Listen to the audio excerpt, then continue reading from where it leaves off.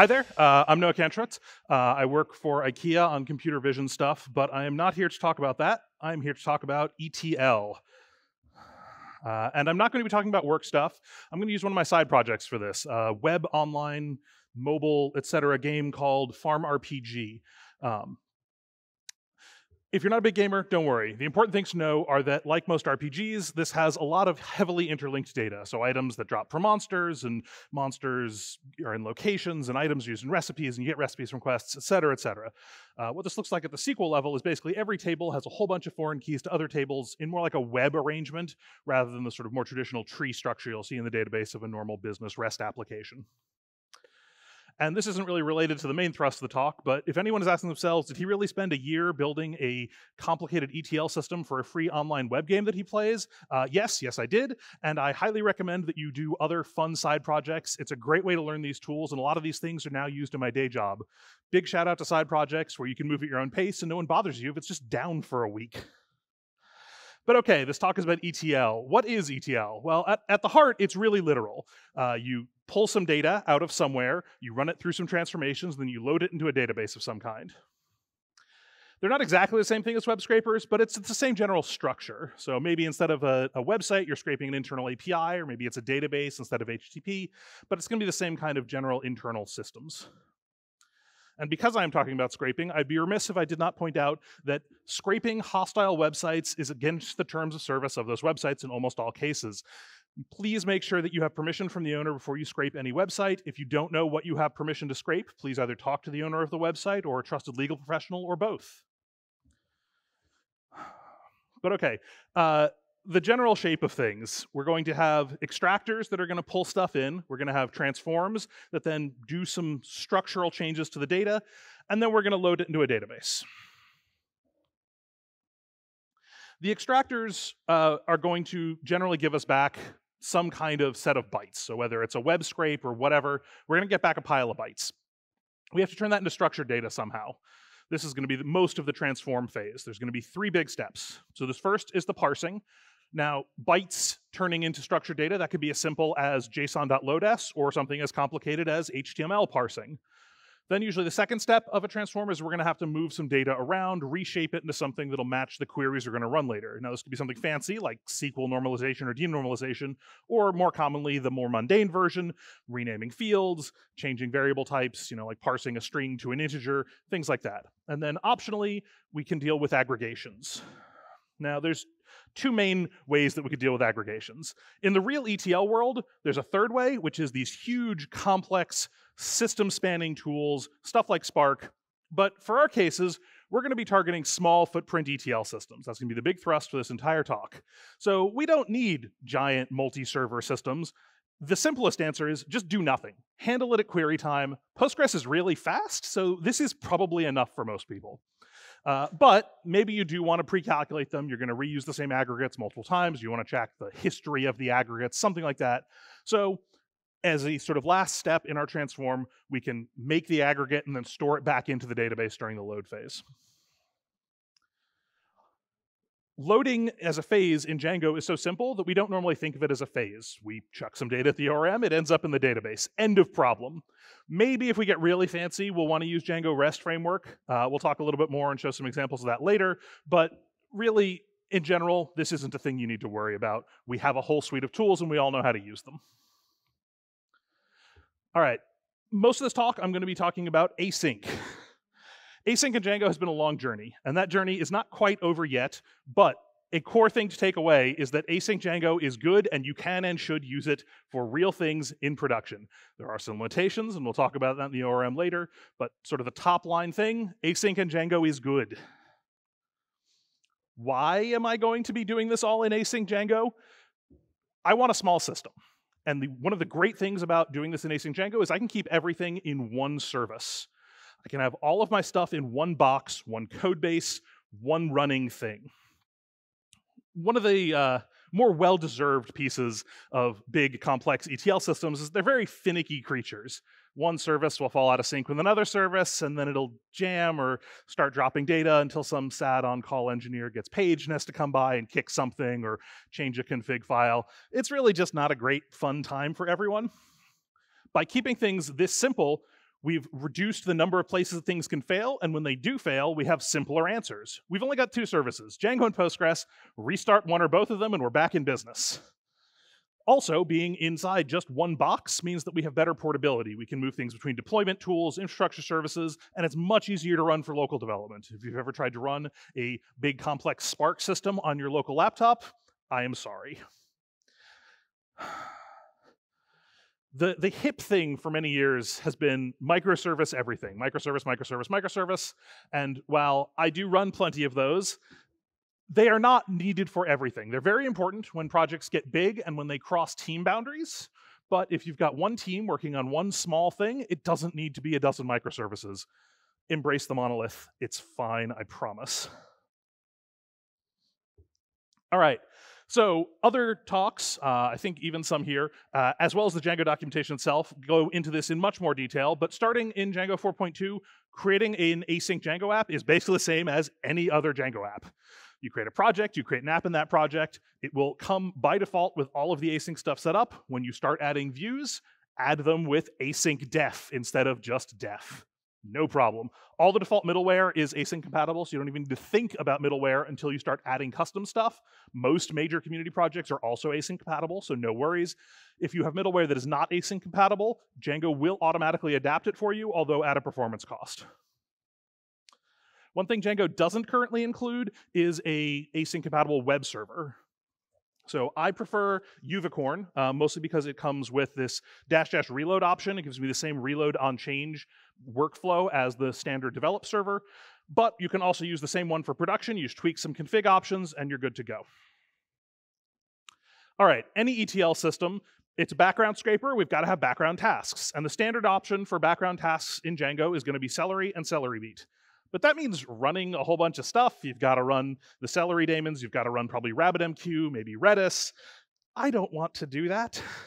There are some smaller options. So sort of the next level down is custom management commands and cron, either normal cron or Kubernetes cron or whatever you've got. But we can go even smaller. One of the benefits of async is that we can just spawn stuff inside our application. Now, before you could do this with threads. This isn't completely new, but Python and threads, it doesn't always go super well. They can start competing with each other for resources and things like that. But with async, we don't have to worry about any of that. We can just make a function, it'll sit in a loop, it'll call it, and then it'll sleep, repeat forever. This is the basics of any scraper, any load phase in ETL, or extract phase in ETL parlance. The easiest way to do this in Django is the ready hook in app configs. So that is a synchronous function that is called during the loading process when Django gets to your app and says, okay, get everything all set up. So we can take that function that we just wrote and we want to spawn it off into the background, so it'll just sit and loop, and every, say, 30 seconds, it'll run that function. Create task does exactly this for us. So it will continue running synchronously. Django will carry on initializing. Create task doesn't block. It just spawns this in the background, kind of as if it were a thread, but with no actual threads involved. But okay, we do need to talk about some of the downsides of this approach. With Celery and RabbitMQ, we've got a much more durable system. If the task is accepted by the queue, it's definitely going to run at least once. If we're doing this all just in memory, well, what if the task crashes? It's just gone. Tough. Okay, we can add some exception handling, we can add some retries. What are the process crashes? Again, the task is just gone. But for ETL systems in particular, this is usually fine. We're going to run this every 5 minutes, every hour, whatever it is. We missed 1 hour, we'll pick up the data in the next hour. As long as you are scraping more than 1 hour at a time every hour, you've got a built-in buffer for failure. Not everything can be handled that way, so you do sometimes need to think about your failure modes. We can do tracking in the database. We'll see an example of that in a second. But in general, make sure that you are thinking about what will happen if this task crashes or if my process crashes. So this idea of modeling for failure, let's say we want to send an email using async stuff. This isn't really ETL specific, but just as an example. We want to send an email in the background. We could write a Celery task for that. I literally have one of those in my production application. But if we write just an async task for send email and the process crashes while it's halfway through, that email just vanishes. What we could do instead is to make a database table for emails that are pending to send out with a either Boolean for has the sent out, or we can just delete them when they're sent. that gives us a much more convergent approach. So we'll just keep trying every 10 minutes. We'll check what emails need to be sent. If there are any that are pending, we will try them again. All right, async ORM. I mentioned a little before that this is one of the places where async Django has a couple of restrictions, but don't worry, they're not too bad. So the big thing to know with the async ORM, every function that you're used to in the standard synchronous ORM, it's got a variant that starts with A for async. So a save, a update, a first, all of those things. Anything that would normally go and talk to a database has a version with A, and you call it with await. The two big limitations are, one, that you can't do transactions quite the same way, and we'll see an example of that in a second, and also that queries can't overlap. So the overlap thing is mostly an implementation detail. What happens is that you can still run them concurrently from async IO's point of view. It thinks that you're running 4 parallel SQL queries. Internally inside Django, those are actually run on a background thread, and they only run one at a time. So you can still write code like that, but just understand that you won't get any performance benefits from concurrent SQL queries yet. The transaction thing is a little bit more complicated. So if we just did transactions normally in async land, the problem is that multiple queries could end up interleaving because each one is sort of giving up the runtime of the current coroutine and yielding onto another one potentially. So what we do for transactions instead is that we have to put everything into a single synchronous block and call that using the sync to async helper that comes inside ASCII-ref. This is not great, and the Django team is still working on this. If Andrew is in the room, I am very sorry. We've started to see true native async support in libraries like PsychoPG3 only in the last about 6 months. So as that starts showing up in more database drivers, it'll open a lot of doors for the async ORM. All right, but we don't just want to talk databases. The most common thing that you're going to see in an extractor is HTTP. My recommendation is HTTPX. So it's very familiar to anyone that has ever used requests before, but supports async. It's also got great testing support via a library called respex. There's another library, AIO HTTP, that is also available. It's a little faster in terms of raw HTTP performance, but it doesn't support HTTP2, which kind of cancels out that benefit. But in either case, unlike the Django ORM, both of these can fully overlap requests. Although, make sure if you're doing that you do not accidentally overload the server on the other side. Ask me why I know. All right, showing code on the screen can be a little bit fraught, but let's try and look at some examples from my case study project. So this is going to be the simplest ETL, and I have a bunch of these running right now. We call an HTTP, and then we put it in the database, we repeat, everything is happy. This is going to be the sort of platonic ideal of a Django small form ETL. We combine this with that looping call helper that we saw before to run this every hour or every 5 minutes or whatever we need. And we've got ourselves an ETL server, but maybe this isn't enough for you. One of the sort of next levels up is foreign key support. So we've got, like I mentioned at the beginning, I'm not just scraping one API endpoint, I'm scraping 4 or 5, and they're all interlinked. Now, some of those give me a true primary key, so I can just use them directly, no problem. But in a lot of cases, you get a symbolic primary key. I'll get the name of the related object. But no problem, because this ETL isn't built out of the config files of a dozen microservices, we can just write some code. So we write one aget call, and we just keep going. So I mentioned DRF. This is the sort of next level up of complexity. DRF serializers are great in this use case if you're getting a single call that returns you sort of big, deeply nested data that crosses multiple tables. You can use DRF's nested serializers to deserialize out everything all at once. Now, DRF doesn't natively support async, and you'll probably run into other Django libraries that don't, but this is just an example. Sync to async has us covered no matter what. It can take any synchronous Django function and make it async compatible, no problem. But okay, that looping call helper, we can define everything in the ready functions in all of our apps. That gets a little bit old. Maybe we want to do something more like Celery's task decorator. Django has a helper method for this called autoDiscoverModules. So it takes the name of a module and you give it an object containing an attribute called _registry. It must be exactly called _registry. You don't get to pick that. But you just put it wherever you want, and you can write a small decorator that just adds things to that global registry. You call autoDiscoverModules with the submodule within each app that it should look for, and you've got yourself an equivalent to Celery's task decorator. And sort of another level up of complexity towards celery or celery beet. What if we don't just want to run things every hour? We want more sort of cron-like scheduling. There's a great library for this called Chronitor. It'll handle all of the complex math. All you have to do is track when each task was last run. You could do it in a database or in an in-memory structure or in a file on disk, whatever you need. And Chronitor will tell you when it should next be run. So check if that time is ahead of now and run it. So we end up with one loop that should run, say, once a minute or once a second, checks all of these, no more problems. So this is an example of my actual cron loop. This does a slight bit more complexity in that it checks to make sure that the previous task has actually finished, so I don't stack up tasks if they take longer than the interval. And then inside that, it just does the math with Chronitor, and that's all we really need.